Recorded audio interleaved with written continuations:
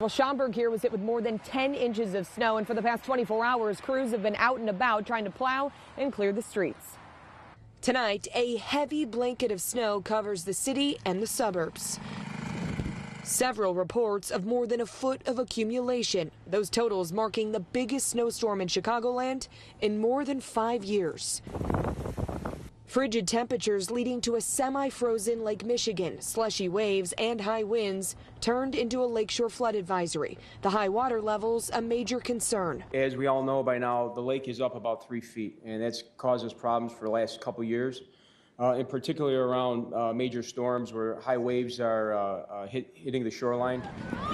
In the northwest suburbs, kids of all ages taking advantage of the winter weather, sledding, snowboarding, and even inner tubing down this crowded hill in Arlington Heights. It's impressive. There's a lot of people here, but I like that there's enough space to really kind of, social distance, and we have our own areas, so that's nice.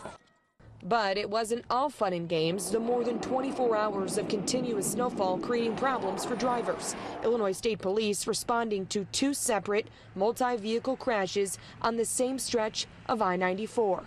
The heavy snowfall also played a role in this building collapse in the 8,000 block of South Racine. The Chicago Fire Department says no one was hurt, but the roof on the vacant building just couldn't handle all that snow.